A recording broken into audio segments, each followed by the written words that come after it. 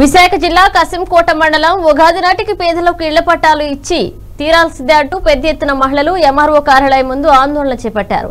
ముఖ్యమంత్రి జగన్మోహన్ రెడ్డి ఉగాది నాటికి అర్హులైన పేద ప్రజలందరికీ ఇళ్ల పట్టాలు ఇస్తారని ఎంతో ఆశగా ఎదురు చూస్తున్నామని, గూడు లేక చాలా ఇబ్బందులకు గురవుతున్నామని, తీరా చూస్తే ఎన్నికలు కూడా అమల్లో ఉన్నందున తదుపరి ఆదేశాలు వచ్చే వరకు మేమేమీ చెప్పమంటూ అధికారులు మాట దాటేస్తున్నారని పలువురు ఆవేదన వ్యక్తం చేశారు. ఇదే విషయంపై ఇన్ఛార్జి తహసీల్దార్ శేషబాబు మీడియాతో మాట్లాడుతూ కసింకోట మండలంలో 26 పంచాయతీలకు 30 లేఅవుట్లు ఏర్పాటు చేయడం జరిగిందని, దీనిలో 24 లేఅవుట్లు ప్రభుత్వ భూమిని సేకరించామన్నారు.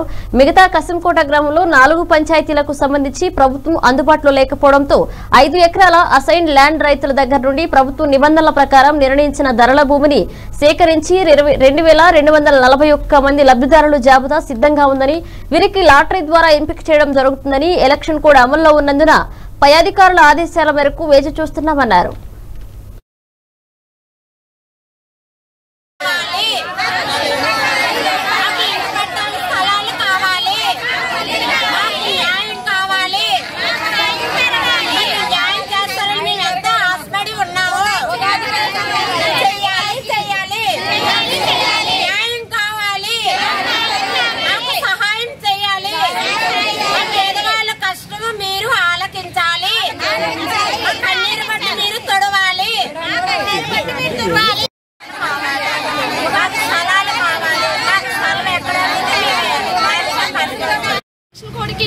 వీటికి సంబంధం ఏమైనా ఉందా లేదా అది మేము అడుగుతున్నాం. అడిగితే అతనేమో పైకి పంపిస్తాం అంటున్నారు.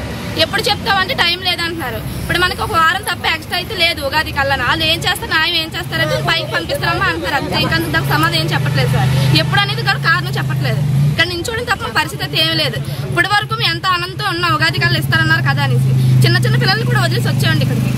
అది ఇప్పుడు ఇక్కడ నించోడిన పరిస్థితి అయితే ఏం లేదు. అతను చెప్పే వరకు ఇక్కడే ఉంటారు అందరూ.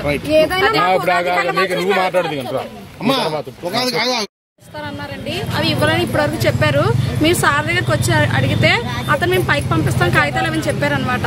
ఇప్పుడు ఏమో కాగితాల కోసం అది కాదు సార్, మాకు ఉగాదికి ఇస్తారన్నారు కదా, ఉగాది కల్లా మాకు స్థలాలు ఇవ్వడానికి మేము కోరుకుంటున్నాం.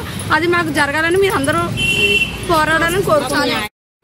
నమస్తే అండి. పేరు నిమిత్తం కసింకోట మండలంలోని మొత్తం 26 పంచాయతీల్లోని సుమారు 30 లేఅవుట్లని ఏర్పాటు చేయడం జరిగింది. అందులో ఒక 24 లేఅవుట్లు ప్రభుత్వ భూమి ఐడెంటిఫై చేసి అందులో వేయడం జరిగింది. అందులో ఒక 4 పంచాయతీల్లోని అసైన్మెంట్ ల్యాండ్ని లబ్ధిదారుల నుంచి, అంటే ఎవరైతే ఎస్ఎన్ఈస్ ఉన్నారో వాళ్ళ దగ్గర రిజర్వేషన్ చేసుకొని అందులో లేఅవుట్లు వేయడం జరిగింది. ఒక 2 లేఅవుట్లు కసింకోట గ్రామంలోకి వచ్చేసరికి ఇక్కడెక్కడ కూడా ప్రభుత్వ భూమి, అంటే లబ్ధిదారులకి తగ్గ ప్రభుత్వ భూమి లభ్యంగా లేని కారణంగా అక్కడ సుమారు 5 ఎకరాలు భూమిని రైతుల దగ్గర నుంచి అధిక మొత్తం, అంటే ప్రభుత్వ నిబంధనల ప్రకారంగా వాళ్ళకి అమౌంట్ని చెల్లించి దాన్ని సేకరించి అందులోని కూడా ఒక 358 మంది లబ్ధిదారులకి అందులో లేఅవుట్లు ఫామ్ చేయడం జరిగింది. ఆల్మోస్ట్ ఆల్ మండలంలోని ఉన్న అన్ని పంచాయతీలు కలుపుకొని సుమారు 2241 మంది లబ్ధిదారులని గుర్తించి వీళ్ళందరికీ కూడా వీళ్ళందరూ కూడా ర్యాండమైజేషన్ లాటరీ పద్ధతిలోని వీళ్ళని ప్లాట్స్ అలాట్ చేయడం కూడా జరిగింది. దీనికి మరి 28 ప్రభుత్వ తాలూకా ఆదేశాల ప్రకారంగా ఉగాదికి లేఅవుట్స్ లబ్ధిదారులకి అందరికీ మంజూరు చేయని ఉద్దేశంతో ప్రభుత్వం కృతజ్ఞతతో ఉంది. సో తదుపరి అంటే ఈ ఎలక్షన్ కోడ్ ఇవన్నీ రావడం వల్ల దానికి కొంత ఆటంకం కలిగినట్టుంది. తదుపరి ప్రభుత్వం తరఫు ఉత్తర్వుల ప్రకారంగా ఎవరైతే లబ్ధిదారులు గుర్తించామో వాళ్ళందరికీ కూడా హౌస్ సైట్స్ మంజూరు చేయడం జరుగుతుంది.